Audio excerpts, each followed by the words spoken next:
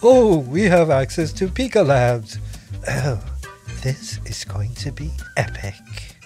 Well, hello good people. There's been a lot of hype around Pika Labs 1.0 and I finally got access to it last week. I've only had a few days to play around with it, but I thought it'd be cool to explore it together. Once you've signed in, you'll be welcome to their explore page and you'll see some examples from previous users. Here's a scene with a lighthouse with waves crashing on it. We got Pippi Longstocking anime style. That's pretty cool. A DC Marvel style superhero. Here's another example of a neon glowing river. This one had a really cool effect, a glowing orb that explodes with all this electricity and lightning. I've done quite a few clips that I'm going to show you a bit later, but let's go ahead and look at the interface. So here is your main prompt area. This area here is where you can input an image or video. Then this button, let's open that up. This will give you your aspect ratio. So 16:9 is your typical ratio. You flip that to get vertical video like for TikTok, Instagram Reels, 1:1, and so on and so forth. Then you have your frames per second. Your maximum is 24. This is basically the standard for cinematic movies. And I wouldn't touch this, I would leave it at 24 so that you get the smoothest motion possible. Then the next button over is your motion control. You can pan left to right,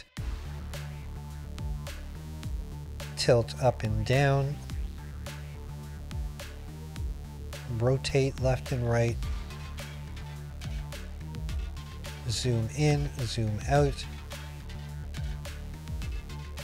And then you have strength of the motion. Obviously, if you bring it up to 4, the motion will be more intense. At 1, it'll be more subtle. And you can combine this. So let's say I wanted to zoom in with a motion of 1. I can also tilt up and pan right if I wanted to. And then the last parameter here, you can put in your negative prompts. If you're familiar with Stable Diffusion, it's very similar. So I use things like blurry, overexposed, ugly, deformed, warped. You'll find your seed numbers here, should you want to reuse the seed for a certain scene. And then they have something here, consistency with text. It's sort of like prompt guidance or CFG. I find anywhere from 10 to 15 pretty good, but basically the lower it is, the more creative it tends to be. And the higher it is, it'll adhere to the prompt a little bit more.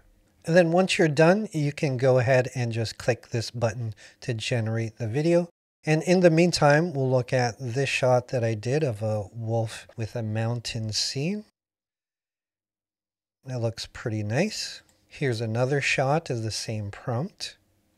I would say in terms of the text to video portion, the quality has improved quite a bit, but much like text to image, where you have to generate multiple times to get a good result, that's also going to be the case for text to video. Now, when your video is complete, you do have some options. If you click on retry, you see here, it's just going to regenerate the same prompt, the same settings all over again. If you click on reprompt, it's going to load the same prompt in the settings. Therefore, you can tweak the prompt, add some things, take some things away from it.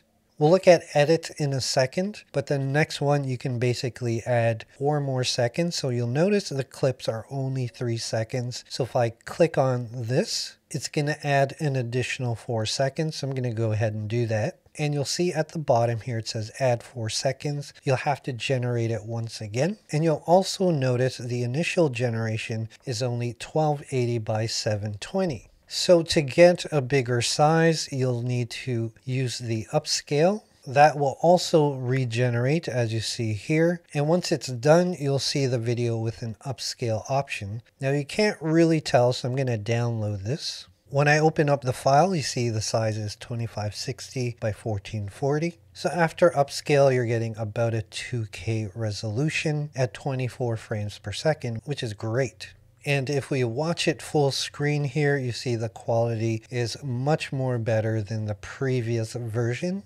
Now here's the version where we added 7 seconds and you're going to see that it kind of morphs into something else. And that's one of the downsides of adding seconds to an existing clip. Depending on what it is, it may morph into something else. Now let me show you edit. I have a 1x1 scene here of a sailboat in the ocean with a bunch of waves and stuff. And when you click on edit, you'll get a couple options here, modify region or expand canvas. And when you click on modify region, you can pretty much select an area where you want to modify it. So let's say I wanted to modify the sailboat to a car or something else. I could do that. And then with expand canvas, you'll notice now I can expand the scene to a 16:9, 9:16 if I wanted to, or any of these aspect ratios. So we're going to go ahead and do a 16:9. I'm not going to bother to modify the region. Let's go ahead and generate that. And then you'll see the videos regenerating with the expand canvas icon on the top left. Okay, let's take a look at the expanded canvas, and yeah, looks very seamless and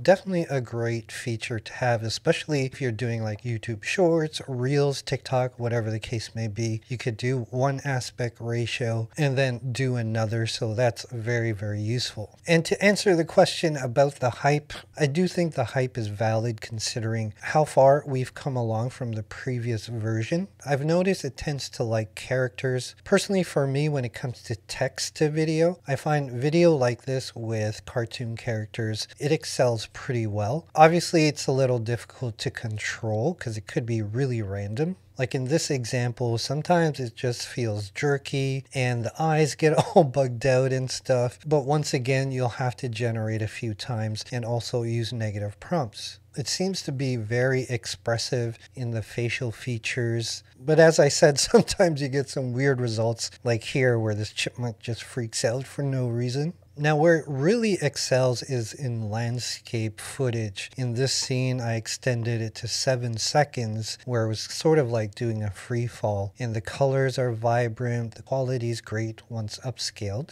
And you can get some really cool B-roll type of shots. The only thing is when you continue a scene, as I said before, you got to be really careful. Sometimes the quality suffers a little bit here. As you see, after 3 seconds, it gets a tad blurry.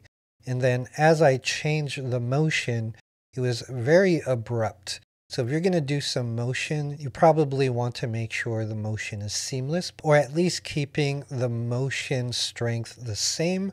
Otherwise, it's going to look just a tad jerky. For this one, I copied the prompt on the home page of a person riding a motorbike, and it's not bad. It's somewhat coherent, but the motion is still a little bit lacking there. This scene kind of turned out a little bit better, even though the motion is kind of slow. Here's a very simple prompt of an anime style, and I think the style in itself looks great. Again, controlling the motions and the movement is a little bit difficult. Here's another scene where I found really funny. If you watch, there you go. That person walks right through the window like it's not even there. But I like how this scene turned out as if she's on a train or something and there's movement in the background. I didn't do a lot of image testing, but this is an example of an image that I uploaded. Added a slight motion zoom. Here's a close-up of the character zooming out, and I like that the eyes were blinking. We'll definitely dive deeper in future videos, but when you're just getting started, I'd say start with some simple prompts, build them up, use your seeds, try images, try videos. It's still very new at the moment, but I can see as they update this and it progresses, Pika's definitely going to be one of the leaders in AI video, that's for sure. As always, let me know what you think in the comments below. What are your first impressions of Pika? And if you've created anything on YouTube, post the link in the comments. I'd love to check it out. Until the next video, my friends, I'll see you when I see you.